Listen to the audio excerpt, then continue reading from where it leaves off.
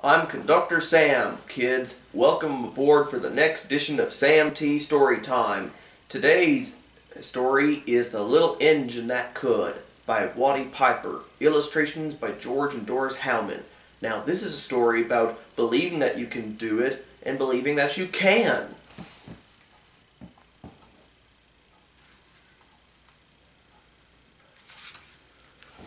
Chug, chug, chug, puff, puff, puff, ding dong, ding dong. The little train rumbled over the tracks. She was a happy little train, for she had such a jolly load to carry. Her cars were filled full of good things for boys and girls. There were toy animals, giraffes with long necks, teddy bears with almost no necks at all, and even a baby elephant. Then there were dolls, dolls with blue eyes and yellow curls, dolls with brown eyes and brown bobbed heads, and the funniest little toy clown you ever saw. And there were cars full of toy engines, airplanes, tops, jackknives, picture puzzles, books, and every kind of thing boys or girls could want.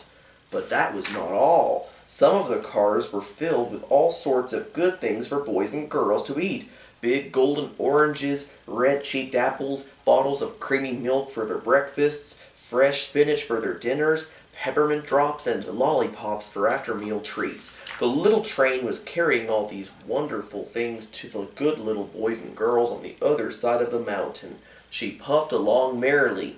Then, all of a sudden, she stopped with a jerk. She simply could not go another inch.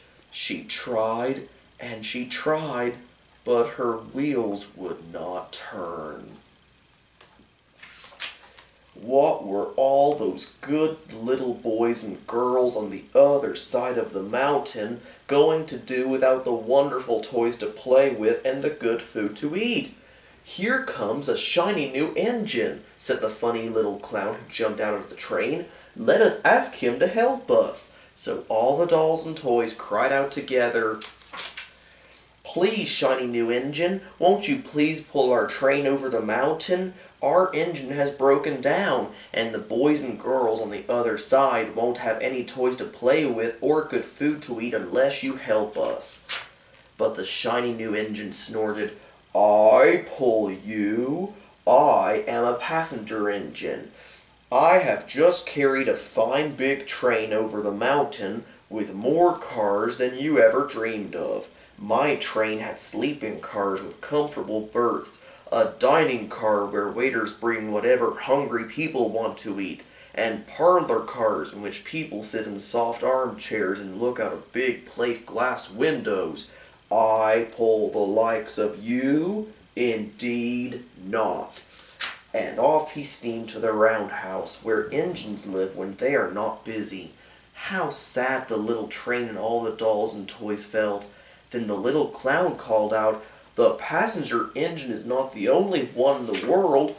Here's another engine coming, a great, big, strong one. Let us ask him to help us." So the little toy clown waved his flag and the big, strong engine came to a stop. "Please, oh please, big engine," cried all the dolls and toys together, "won't you please pull our train over the mountain? Our engine has broken down, and the good little boys and girls on the other side won't have any toys to play with or good food to eat unless you help us." But the big, strong engine bellowed, "I am a freight engine. I have just pulled a big train loaded with big machines over the mountain. These machines print books and newspapers for grown-ups to read. I am a very important engine indeed. I won't pull the likes of you." And the freight engine puffed off indignantly to the roundhouse. The little train and all the dolls and toys were very sad. "Cheer up," cried the little toy clown. "The freight engine is not the only one in the world. Here comes another. He looks very old and tired, but our train is so little, perhaps he can help us." So the little toy clown waved his flag, and the dingy, rusty old engine stopped. "Please, kind engine," cried all the dolls and toys together, "won't you please pull our train over the mountain? our engine has broken down, and the boys and girls on the other side won't have any toys to play with or good food to eat unless you help us." But the rusty old engine sighed. "I am so tired. I must rest my weary wheels. I cannot pull even so little a train as yours over the mountain. I cannot. I cannot. I cannot." And off he rumbled to the roundhouse, chugging, "I cannot. I cannot. I cannot." Then indeed the little train was very, very sad, and the dolls and toys were ready to cry, but the little clown called out, "Here is another engine coming, a little blue engine, a very little one. Maybe she will help us." The very little engine came chugging merrily along. When she saw the toy clown's flag, she stopped quickly. "What is the matter, my friends?" she asked kindly. "Oh, little blue engine," cried the dolls and toys, "will you pull us over the mountain? Our engine has broken down, and the good boys and girls on the other side won't have any toys to play with or good food to eat unless you help us. Please, please help us, little blue engine."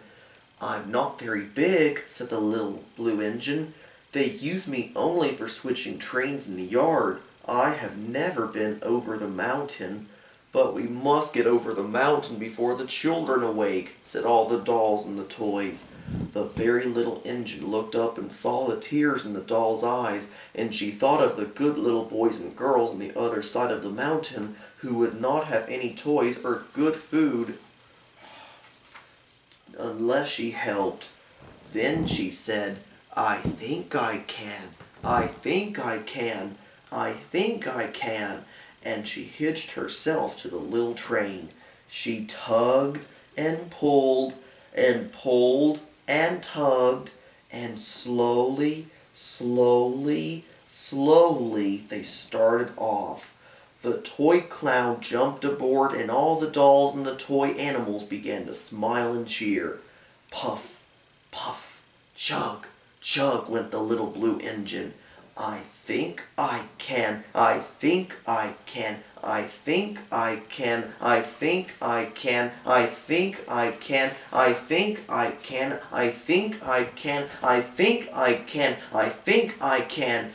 Up, up, up, faster and faster and faster and faster the little engine climbed, until at last they reached the top of the mountain. Down in the valley lay the city.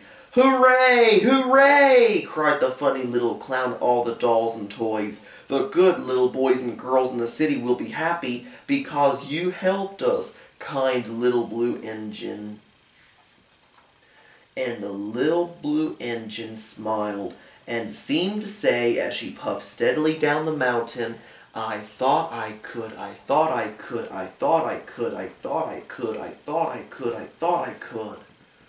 See, kids, you can really believe in yourself. You never know unless you try. Well, so long, kids, and come back soon for Sam T. Story Time.